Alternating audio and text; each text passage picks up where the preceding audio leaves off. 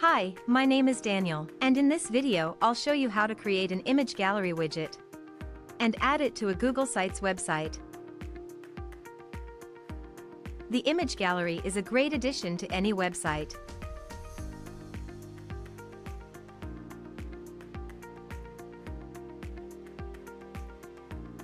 To start, enter Common Ninja website. Choose your widget from our large collection of widgets. And once you've entered the widget page, click on the Create button to enter the image gallery editor. Here, in the editor, you can edit the content and add your images. Select the gallery grid.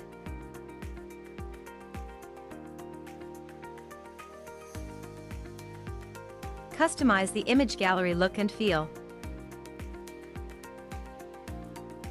And change the settings. When you're done, click the Save Changes button to save your work. If you don't have an account on Common Ninja yet, you'll have to register first. When you're ready to add the image gallery to your website, go back to the dashboard. Now, on the dashboard, you'll see the widget you've created. Click on the Add to Website button. In the window that opens, copy the code and close the window. Remember, you can always return to the widget and keep on editing it. Now let's head to the Google Sites editor.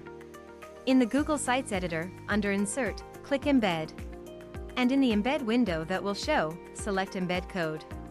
Here, simply add the widget code that you copied before. Click on the Next button and then on Insert, and that's it. Now, the image gallery will show on your website.